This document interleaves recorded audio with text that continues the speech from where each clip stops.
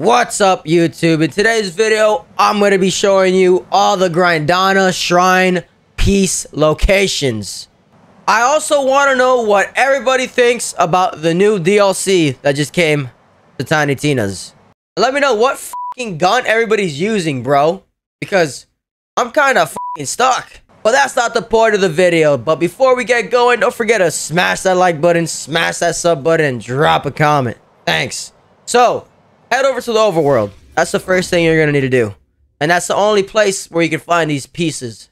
Alright, so we're starting from the front of Brighthoof. Right where the Notion begins. And you're going to have to do some dungeons. Very easy. The first shrine piece can be found right here. You have to go through this dungeon. Contains a shrine piece vibe from that dungeon over yonder. And once you complete this dungeon, you will get a shrine piece. This is right here. Shrine piece Grindanna. A piece of a shrine to a forgotten god. This is the first location and the earliest location you can get. Once you're done with this dungeon, just turn to the right and go over here. And this is the second location. Watch out for the enemy. Right here. I already did it. Shrine piece of Grindanna. Oh, it's the same text. Okay, cool. So yeah, this is where you can find the second piece. Get away from me. Oh my god. I'll be right back. So once you've completed this, you'll be rewarded another shrine piece. And for the third shrine piece, follow me.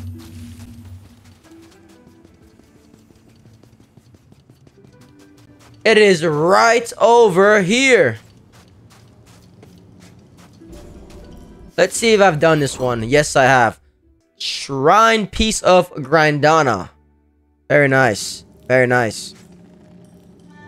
And that can be found right here. Dead center of almost the entire map. So pretty much looking this way to the left of Brighthoof. Because Brighthoof is right here. Turn, make a left. Boom, you're right there. Alright, time for the fourth one. So you need this invisible bridge mechanic. And you can unlock it once you've gone past Wartooth Shallows. And you've unlocked this side quest. Which it will be right here. And once you complete this side quest, it lets you access these invisible bridges. And we have to access an invisible bridge in order to get the last shrine piece. And I'm going to show you where it's at right now. So once you've completed this dungeon and you've unlocked the third shrine piece, you're going to be spawned over there. So, you know, take the quick route. And once you're here, you need the invisible bridge mechanic to get past this part. Keep walking. And head up the mountain.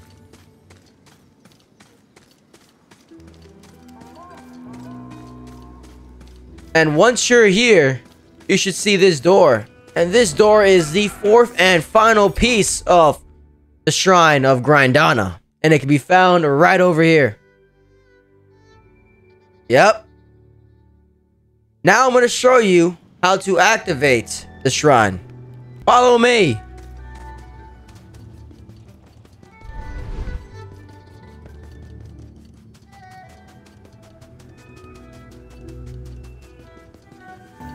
This shrine is dedicated to Grindanna, the patron god. I'm missing a one shrine piece. Come over to this location. It's going to be marked Shrine Restoration Grindanna. And it's going to reward you with 17k XP and 7,444 gold. Pretty useless. Nice. So, press X. And boom. Grindanna, the patron god of experience, gives you a helping hand as you improve your already... Basically what she just said. You get a boost. Pretty sure it's a 10% experience buff. Let me search it up. All I gotta do is go to my journal. Ah, here it is. You see to the right, shrine buffs, 10% experience gain. Nice. This is exactly what we needed. Well, I hope you enjoyed this video, and I hope you're having a great day. Peace!